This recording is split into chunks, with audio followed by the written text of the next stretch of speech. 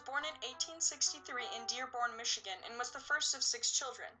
From an early age, he displayed more interest in mechanical things than in work around the family farm. He left home in 1879 at age 16 for Detroit to work there as an apprentice mechanist, which ended after 3 years, and he then returned home. He spent the next few years picking up jobs in factories as well as operating on and repairing steam engines and working on the family farm. After he married Clara Bryant in 1888, he ran a sawmill for income for his family. His only son was Edsel Bryant Ford. In 1891, Ford became an engineer for the Edison Illuminating Company in Detroit.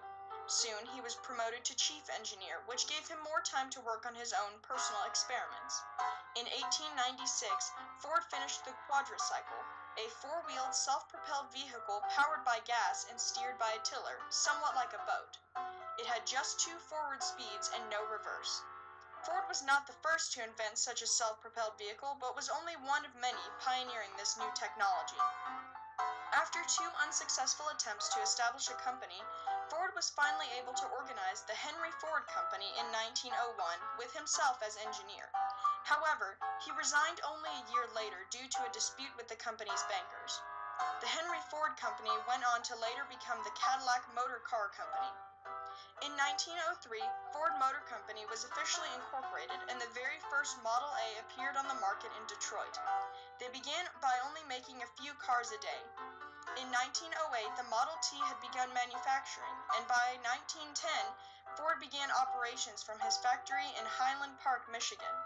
1913 marked a significant turn of events in that the first moving assembly line was introduced in Ford's factories. With these new efficient methods of production, Ford was eventually able to cut production time for a car from over 12 hours to having one rolling off the line every 2 minutes, and even down to every 24 seconds. The introduction of the assembly line revolutionized factory productivity, not only for Ford, but for many manufacturers, even still today. Ford changed his workers' hours from 9 hours a day to 8, and offered them the substantial pay of $5 a day. However, as good as he was to his workers, Ford was a strong opponent of unionizing labor forces and was the last auto manufacturer to unionize his workers. In 1919, his son Edsel was named president of the Ford Motor Company, and by 1921, Ford was dominating the automobile market, producing 55% of the industry's total output. The Ford Company mobilized its factories during World War II to produce vehicles for the Army. Ford also held a keen interest in airplane technology and saw to it that the company got involved in the production of planes. He himself invented the tri-motor plane in 1926. The famous Model T, which sold in 1908 for an affordable $950 and came, as Ford himself put it, in any color so long as it's black, saw its end in 1927 when it was replaced by the Model A.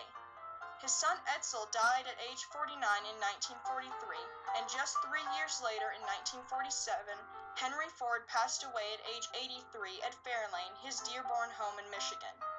Besides the Ford Motor Company, Ford's other greatest legacy is the Ford Foundation, established in 1936 and chartered by his son Edsel and 2 other company executives. The purpose of the foundation is, quote, to receive and administer funds for scientific, educational, and charitable purposes, all for the public welfare.